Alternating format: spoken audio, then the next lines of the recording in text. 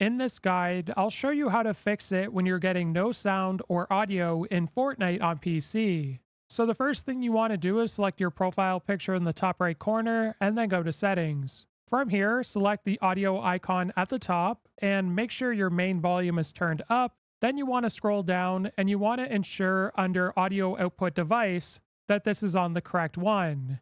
So if you're using speakers, make sure you're on speakers. If you're using a headset, make sure you're on the headset. Now, if you can't hear someone's voice, under voice chat, make sure the voice chat output device is on the same one as up here. If it's still not working, come to your desktop and you want to right click on the sound icon in the bottom right corner and then go to Open Volume Mixer. From here, you want to make sure the system volume is turned up and that your output device is on speakers or headphones depending on what you're using. Now, if it's still not working, I'd recommend restarting the game as well as switching out your headset to see if that's the issue.